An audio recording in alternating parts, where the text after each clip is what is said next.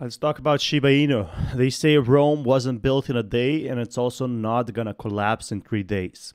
But what's happening with Shiba Inu on rank number 19, just slowly skimming around for a year?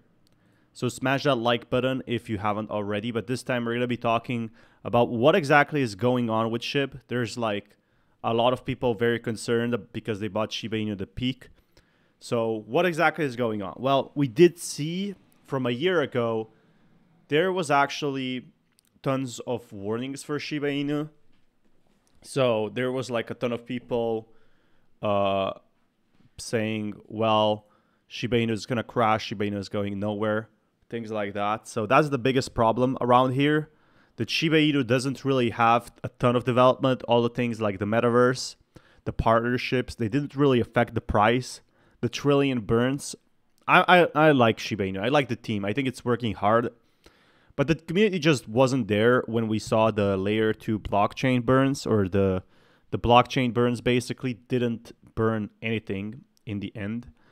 They burnt about a few billion. So I saw an article yesterday and it said like 5 billion, and I thought it was going to be 5 trillion. I was going to be really shocked, but I figured out it's like 5 billion, which is what?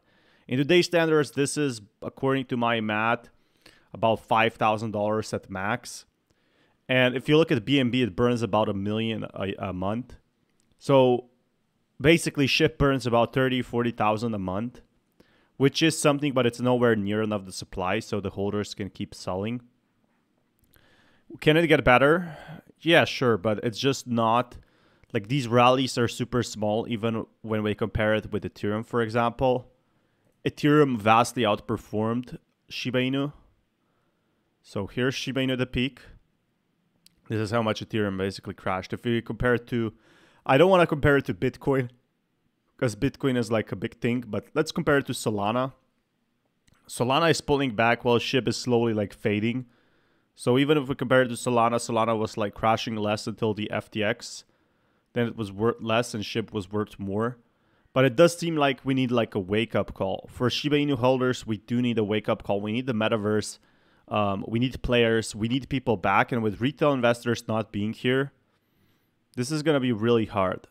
This is going to be hard for anyone holding SHIB, basically, because if we look at all these charts, people are moving on to other tokens.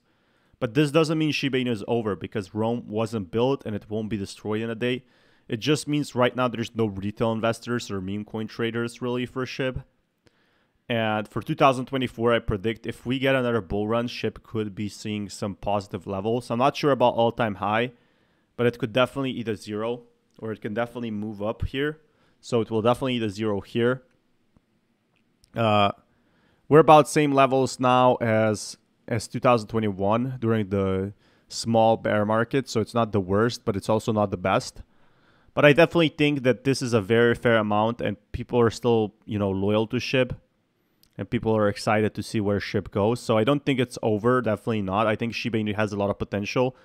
But I feel like there could be some more projects for Shiba Inu. Again, the developers had a lot of like corporate takeovers. They had a lot of problems. They had fighting. But they also had great development. We can't say we didn't have partnership. We didn't have like a restaurant. They're trying to automate everything, but crypto just isn't there yet. So it's not entirely their fault, because they did try to make a restaurant, and the restaurant is performing really well from what I heard. But from what I know is like it's not their fault that Shiba Inu is this down, because they couldn't retain it to all-time peaks. Of course, whales will sell when they have 40 million in SHIB. If you guys want more content like this, smash that like button.